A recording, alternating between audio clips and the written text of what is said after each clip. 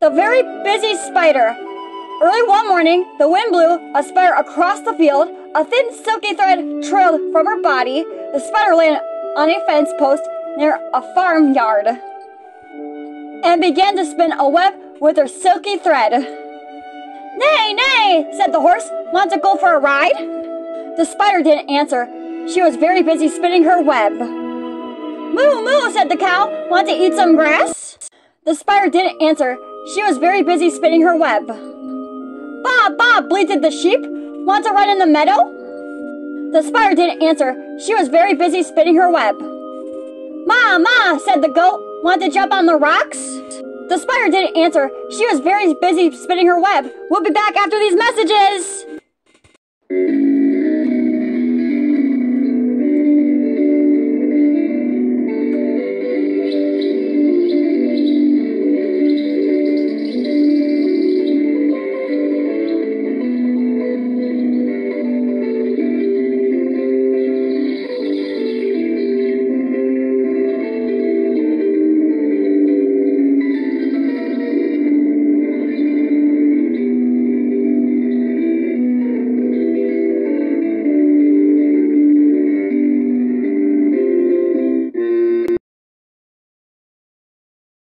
"Oink, oink," grunted the pig.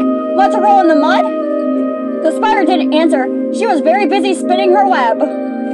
"Woof, woof," barked the dog. "Want to chase a cat?"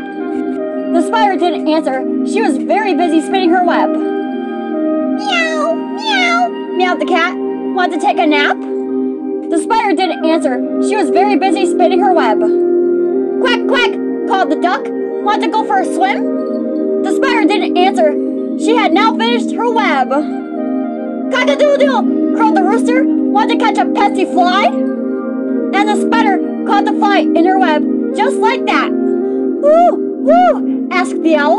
"Who built this beautiful web?" The spider didn't answer. She had fallen asleep. It had been a very, very busy day. The end. This is Lizzie signing off from the book Audiobooks. Bye, everybody. See you soon.